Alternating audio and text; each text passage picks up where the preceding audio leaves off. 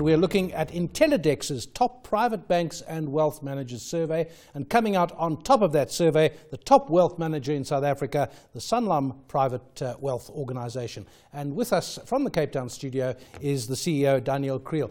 Daniel, good evening to you. I just had Wayne McCurry in the studio with me, and he was saying he's been in the asset management business all his life, and he said when it's good, it's very good, and it's wonderful and warm in the sun, and when it's bad, the market punishes you. Now, you're not in quite the position of being a listed company to be punished, but the sun is shining. What did you do to win this award? Good evening, David. Yeah, thanks for having us. I listened to Wayne McCurry, and I've known him for many years, and he is indeed very correct with regards to our industry. And it's not only limited to the asset management industry, but it's also true for the private client industry, which I represent at Sanlam Private Wealth.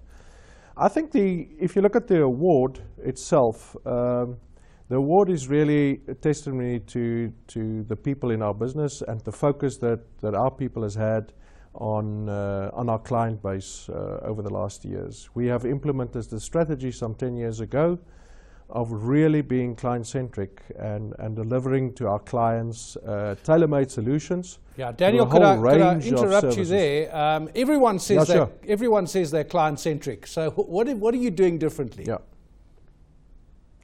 I think what we're doing differently is that when we talk to our clients, we try and build relationships with our clients, and those relationships are long-term relationships.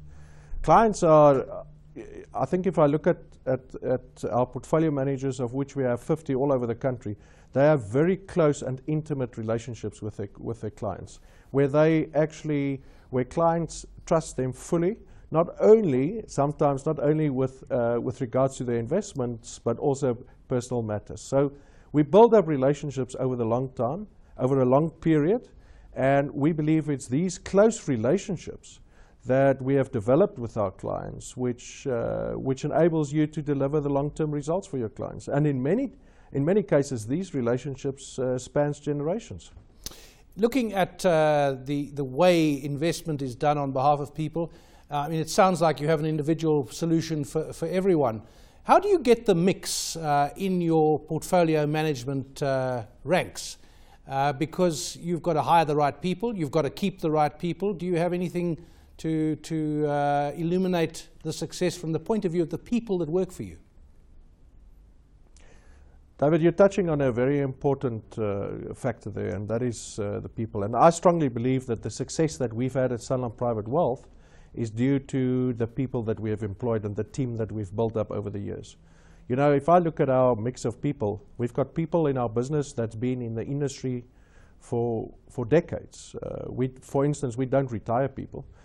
Sometimes to the frustration of the Sanlam Retirement Fund. But the people that we employ are people that are passionate about the markets and people that are passionate about their clients.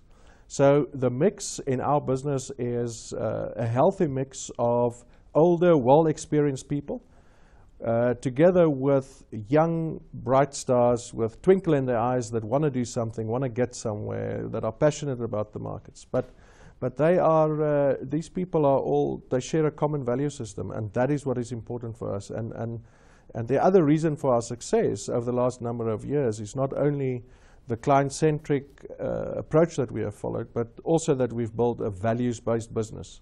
And then I think another factor which is important in our industry is diversity of people. Yeah.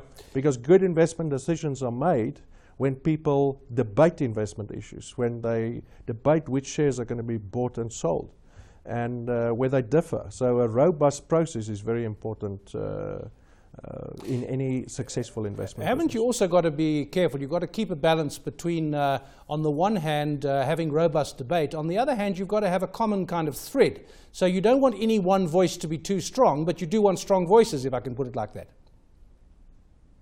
You do want strong voices, but at the end of the day, it's your chief investment officer that takes responsibility for the investment process and the outcomes that delivers.